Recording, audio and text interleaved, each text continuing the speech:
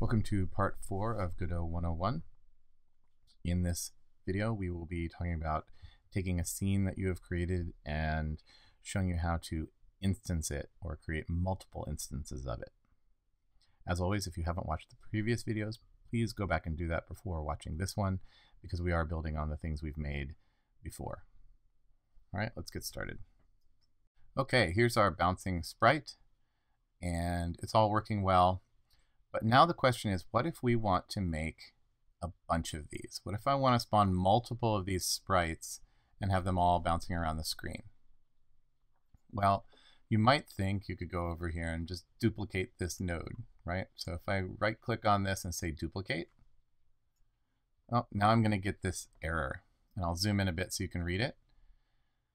The problem is that a scene is a tree, right? And there can only be one node that's the root of the tree, or the one at the top. This node can have children, things that are underneath it that are attached to it, but it can't have something at the same level as it.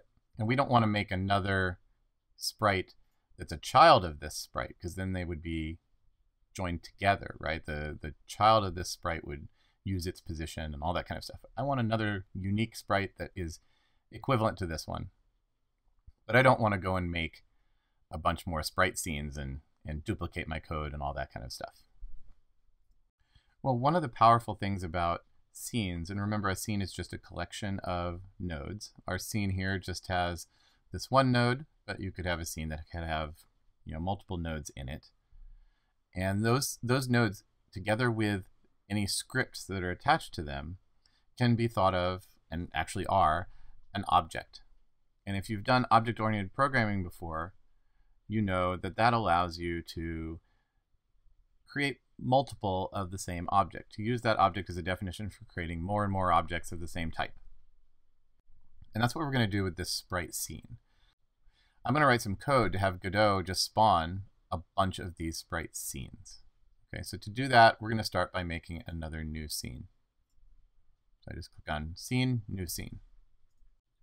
And to this scene, I'm going to add a node, and I'm just going to add the simplest node possible, just a node.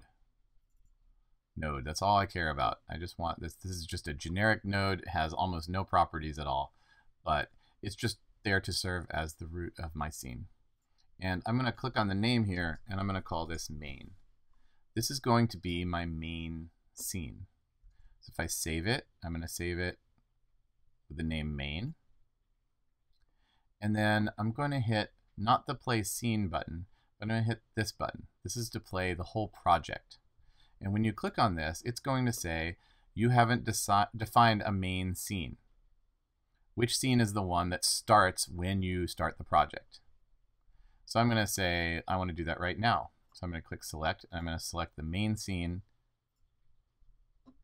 for that. So now when I hit play and play the project, my main scene will open. And of course, there's nothing in here just yet. So now let's add a script to this. All right, so we're going to add a script. We're going to call it main.gd. That's fine. Okay. As usual, let's remove our comments, and we're ready to start coding.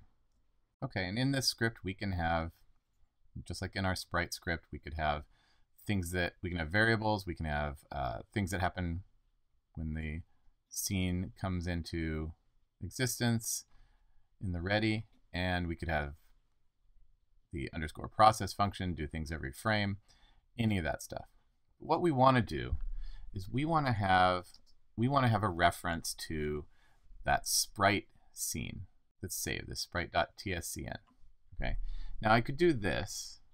I'm going to show you what we're going to do. Let's call this, we'll just call this sprite. We want to load this sprite scene that's saved, this one over here is the file. We're going to use the preload function. Okay, and what the preload function does is it lets you name some resource, and this is the one we want.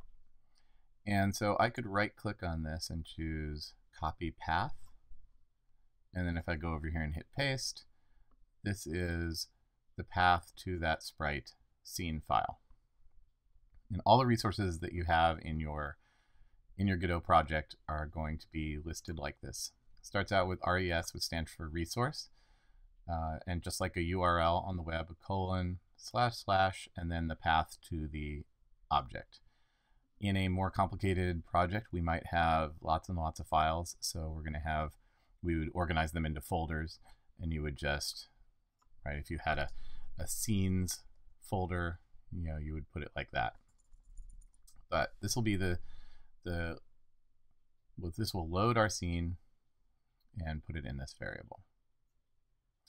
Now the problem too that happens is that what order things happen in is important, and you want to make sure that if you do something in the ready function that it's actually been loaded and is ready to go.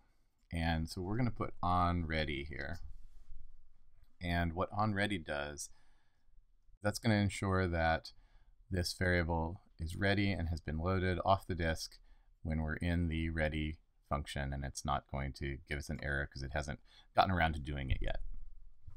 So in our ready function, we just want to spawn a bunch of these. And so to spawn one of these sprites, we would just say instance. Okay, that's going to take this sprite scene and create an instance of it.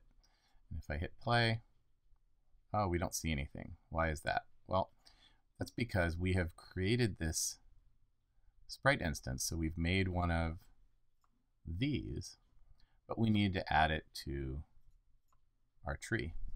So we're going to say add child, and that, because we're running this on main, that's going to add it as a child of the main node. And when we hit play, now we have one sprite. And if you want to look, we can go over here to the debugger. You can actually see, if you look at the remote inspector, the remote inspector lets you look at the scenes and the nodes that are currently live, that are running right now. So if we look under here, there's our main node, and underneath of it is a sprite. And if I click on sprite, you can see, look at that, it says the position is changing and the rotation is changing as it runs around the screen. So now if we want to spawn more of these, we can just put this in a loop. So if I just say for I in range, let's just count to 10, and I'm going to put this in a loop. So we're just going to count to 10 and add a bunch of sprite nodes to the scene. And there you go, it just spawned 10 of them. And they're all going to do what they're supposed to do. And we can look real quick here just to show you what happens in the tree. Now if we look at our tree, we can see we've got, make this a little bigger, we've got 10 sprite children. And Godot went ahead and auto-named them because they all have to have unique names. But they're all, and we can click on them and inspect them and see what they're all doing.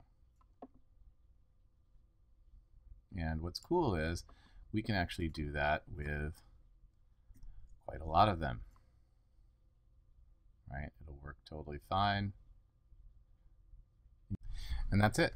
And as we get further into Godot development, that's how you're going to see we're going to do things like bullets and mobs and things like that, where you're just going to set up a scene that describes all the functionality of how any particular object in your game works.